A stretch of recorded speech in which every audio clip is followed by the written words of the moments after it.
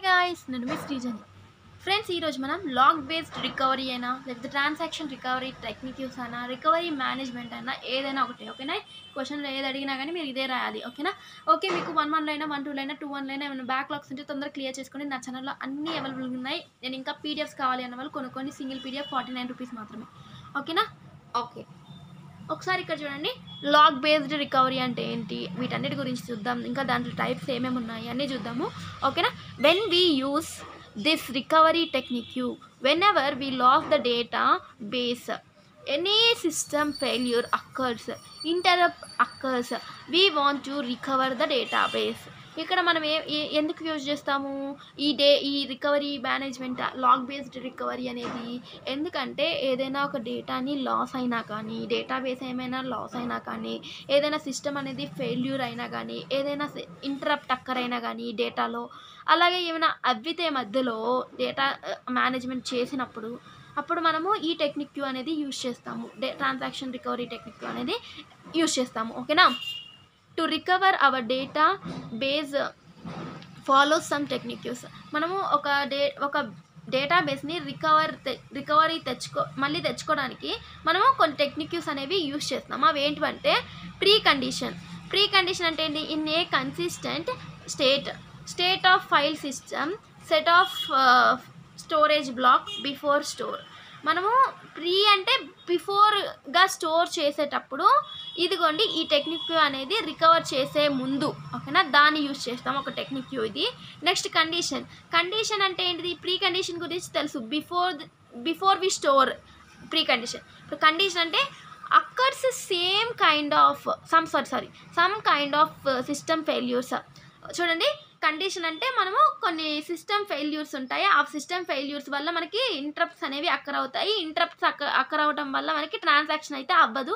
అందుకని మనం మళ్ళీ ఫస్ట్ కా నుంచి రోల్ బ్యాక్ అనే కండిషన్ యూజ్ చేసి మనం మళ్ళీ తెచ్చుకోవాలి. So some kind of system failure.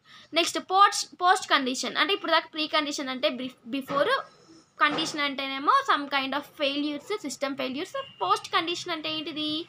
Restore the data base to consistent store established before ఫెయిల్యూర్కు ముందు మనము ఇదిగోండి ఈ డేటాని కన్సిస్టెంట్ అంటే స్టోర్ చేయడానికి మనము ఇది యూజ్ చేస్తున్నాం, అంతే, ఏం లేదు, రీస్టోర్ చేయడానికి, ఓకేనా? ఇవి టెక్నిక్ యూస్. ఇప్పుడు మనం టైప్స్ ఆఫ్ ఫెయిల్యూర్స్ చూద్దాము. మనకి ఇప్పుడు ఏమేమి ఫెయిల్యూర్స్ ఉన్నాయి? మనకి ట్రాన్సాక్షన్ ఫెయిల్యూర్, సిస్టమ్ ఫెయిల్యూర్, ఇంకా దాంతోపాటు ట్రాన్సాక్షన్ ఫెయిల్యూర్ అంటే ఏంది? ఇక్కడ ట్రాన్సాక్షన్ ఫెయిల్యూర్ అంటే ఇన్కరెక్ట్ ఇన్పుట్. మనం ఏదైనా ఇన్పుట్ కరెక్ట్గా ఇవ్వకపోయినా డెడ్ లాక్ అంటే తెలుసు కదా, ఒక ట్రాన్సాక్షన్ అయినప్పుడు ఇంకొక రిసోర్స్ అనేది ఇంకొక దానికి ఆల్రెడీ అలొకేట్ చేసింది, కాకపోతే అది ఇంకొక దానికి అలొకేట్ చేసింది, కాకపోతే అక్కడ మనకి అక్కడైద్ది డెడ్ లాక్ అక్కడైద్ది. ఓకేనా? ఓఎస్లో డెడ్ లాక్ టాపిక్ ఉంది, చెప్తాను, అది కూడా చెప్పాను, అది కూడా అప్లోడ్ చేస్తాను.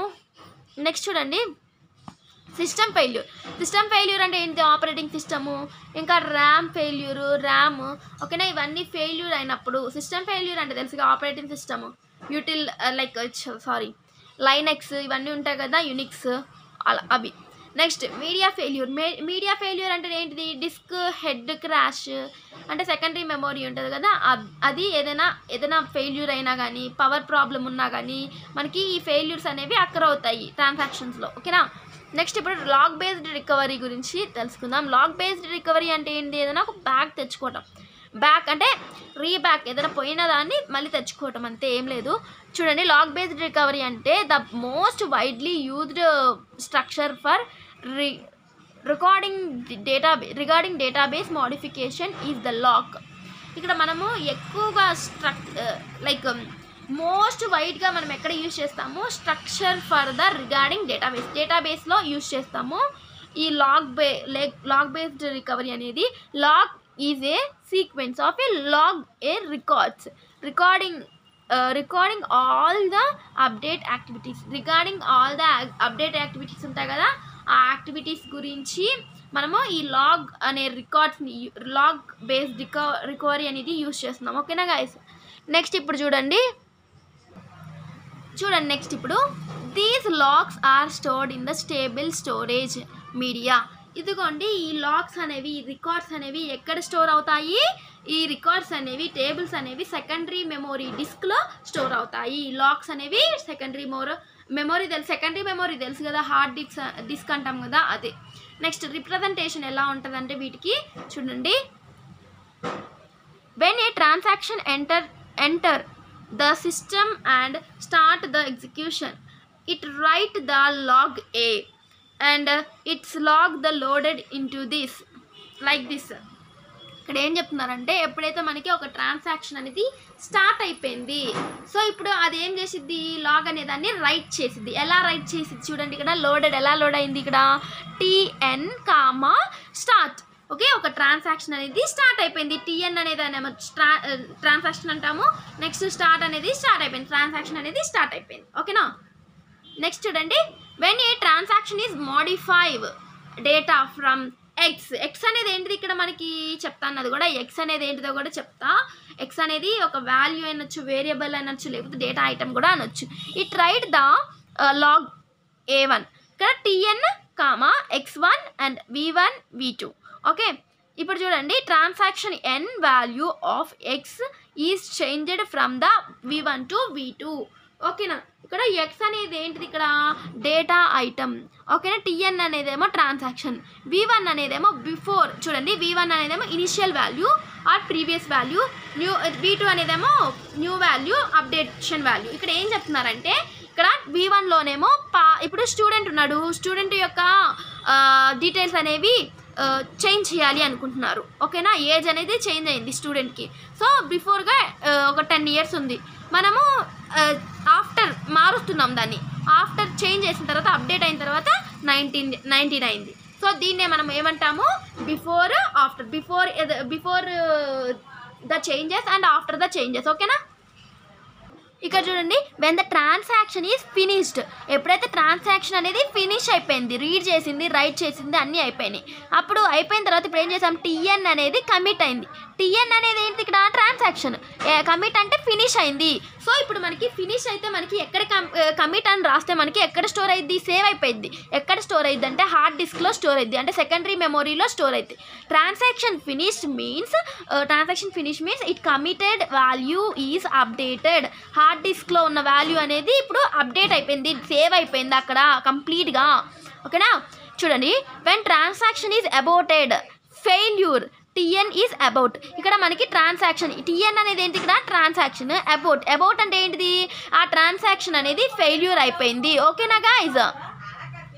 దీంట్లో మనకి database can be modified in 2 types. మనకి 2 approaches ఉన్నాయి, deferred database approach and immediate database approach. వీటి గురించి అయితే ఇప్పుడు మనం చూద్దాం. ఓకేనా.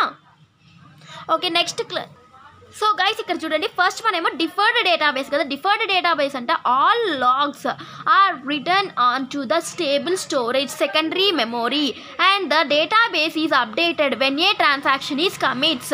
ఇక్కడ డిఫర్డ్ డేటాబేస్ అంటే లాగ్ అనేది ఆల్ లాగ్స్ ఉంటాయి కదా, అవి ఎట్లాగంటే స్టేబుల్ స్టోరేజ్లో స్టోర్ అవుతాయి.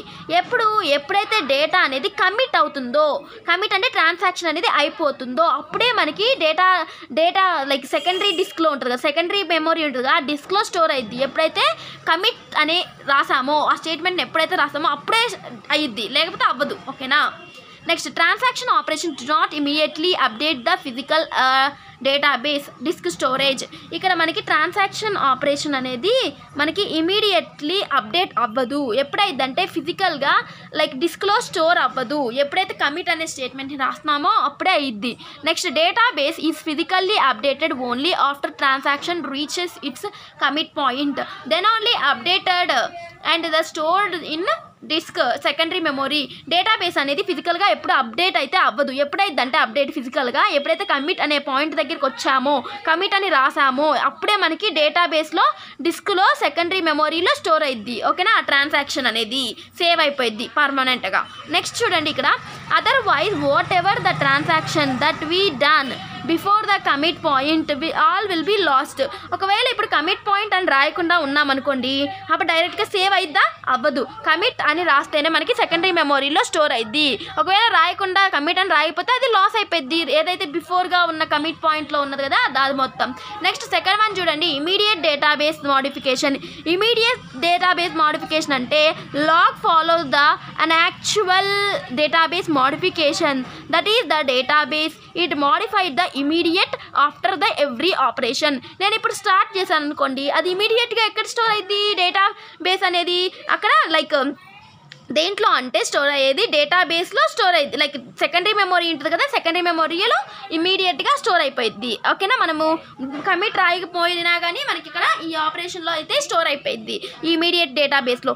Database immediately updated by the transactions operations during the execution of A transaction even before the it reaches the point. ఇప్పుడు మనకి కమిట్ అనే పాయింట్ రాకముందే మనకి ఏవైతే ముందు రాసామో స్టార్ట్ ఇవన్నీ రాస్తాం కదా, స్టార్ట్ అవన్నీ సేవ్ అవుతాయి. ఓకేనా, దేంట్లో సెకండరీ మెమొరీలో. ఓకేనా, suppose your transaction about or failure then before the reaches commit by software problem by using rollback again we will begin the start the transaction we can restore the data.